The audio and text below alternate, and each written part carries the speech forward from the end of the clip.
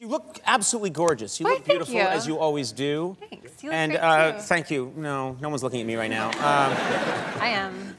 I'm the mop in the corner. You know, I've got to say, one of my favorite things about Mad Men moving forward and progressing is that now they're into these styles. I think this is the sexiest period for women. I've got to say, those incredibly short skirts.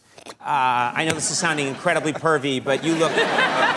You know, when the show started, it was the late 50s, and everyone was bundled up, not having it. But now, good God, it's fantastic. Yes. Are you going to ask a question? No. No, I'm just going to keep.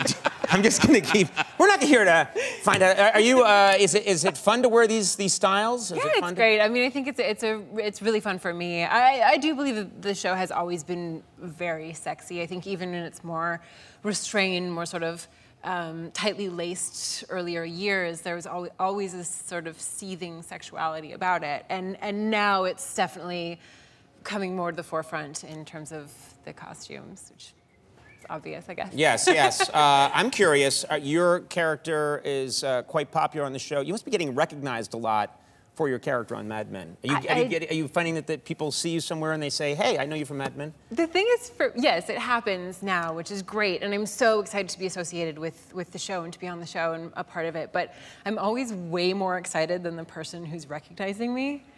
So really? I was in New York a couple of weeks ago, and this woman stopped me on the street and she said, "Hey, are you Megan from Mad Men?" And I was like, "Yes! Can you believe it?" And I punched her in the shoulder. And I punched her so hard that she stumbled back like quite a few steps. Yeah, you shouldn't hit people when they recognize you. No! And compliment you. I know. Was she okay? Yeah. I wasn't angry. I was just so enthusiastic about it. That's nice. It's nice for me. It wasn't so nice for her. Well, do you ever have fans complain to you? Because sometimes people get so attached to the character, they're not even really... They're not talking to you as the actress who plays the character, they're more talking to the character. Well, that's what's so interesting to be a part of the show is people do respond to the characters so deeply, but it does mean that sometimes somebody will be like, "Oh God, I cannot stand your character. Can we get our picture together?" Right. Yes, always. And I'm like, yeah. Let's do it. I get that a lot. I get people that say, "I hate that guy you play on TV, Conan O'Brien." And I say, "Well, I'm Chip Whitley, I'm that asshole, someone else." I've got nothing to do with him.